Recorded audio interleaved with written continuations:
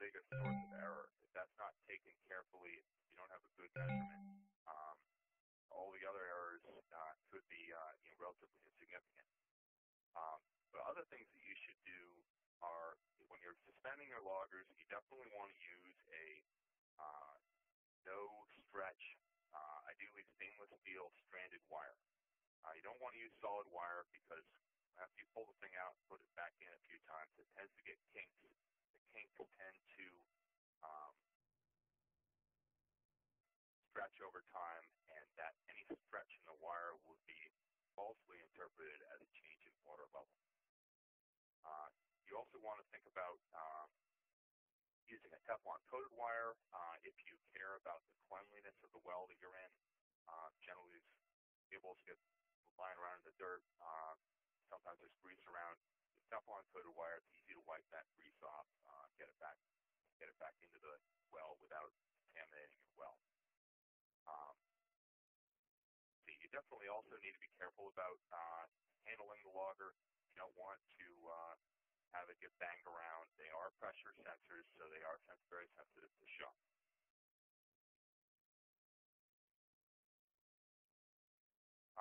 When you actually go to make that deployment and you're in the field, again, because there is this temperature effect in all pressure sensors, in an ideal world, you would lower your logger into the well and you'd let the temp with the temperature of the groundwater. You would want to wait at least 10 minutes for that full stabilization to occur. Then you can take your reference measurement, knowing that any temperature effects have already essentially happened prior to the beginning of your deployment. Another common pitfall is make sure that you synchronize your PC clock. PC clocks in particular are totally notorious for drifting over time. Use a good standard. Make sure that if you've got more than one computer in the field, you're using a data shuttle, you're using multiple loggers, they all need to be launched from that same time base. And otherwise, it really leads to problems down the road. Let's see, and again, when we talked about the deployment, you're going to make that reference measurement at the beginning. If you make one also at the end, it's very handy to check to find out if you did have drift, if either the sensor drifted or if your cable so-called changed length, or maybe somebody, if there was more than one person with access to that well and they didn't put it back in the same way as you had it, you'd be able to essentially do a quick error check of your data with that reference measurement at the beginning and the end. Once you get outside of wells and start talking about deployments in streams, lakes, estuaries, channels, wetlands, aqueducts, tidal, docks, you name it, you start to have to be a little bit more ready to start improvising. We typically would recommend building a stilling well in almost any of these applications out of PVC, most commonly Schedule 40,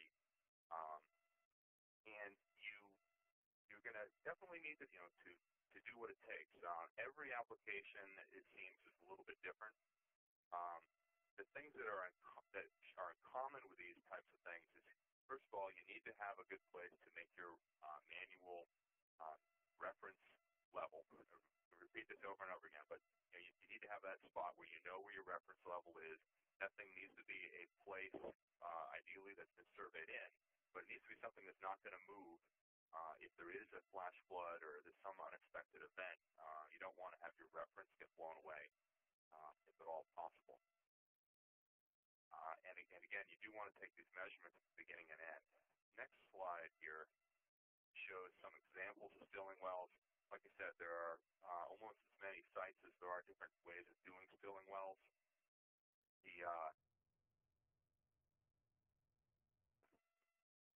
The middle photo has a nice gauge that provides a handy reference, and it's a steel pipe, which is more durable, would certainly be more durable than a PVC type of setup. But something to keep in mind, just that you have that thing be. You don't want to come back into the field after a long deployment and find out that a boulder smashed into your stilling well. or vandals decided they were going to have a shotgun target with it. So you just need to spend the time up front to make sure you've got a really good setup.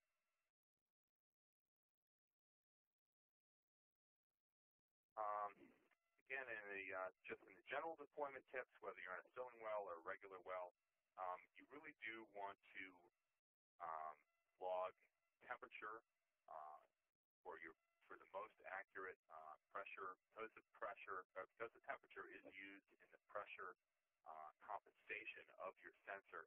That's very useful. It's also nice to know what the water temperature is doing, as that does affect the density of the water, and that does make a small but noticeable effect in the level calculation. When you talk about deploying, or when you consider if you're using an absolute pressure sensor and you need to deploy a barometric pressure logger, it's a good idea to put that barometric logger in a place where the temperature doesn't vary that much over time either. So if you are in a place where you have a well and you can get that below the ground surface but above the water table, it's a good spot where the temperature doesn't vary very much, and that helps to improve your overall accuracy. So I think that's about it. We're going to open this up to questions and discussion. And looks like I've got quite a few questions here already that we're going to try to answer, Richard and I. The first question is, are there special considerations for deploying a water level logger in shallow water, for example, a tidal estuary? This is a good question. Why don't I start, Richard? The first thing that comes to mind when I see tidal is that you do need to be concerned about corrosion. So depending on how salty your water is, and that's a little bit of a judgment call, you may want to use a titanium logger, and you may need to be concerned about biobalance. That's right, Nick. You may have to visit the site regularly to clean off the unit.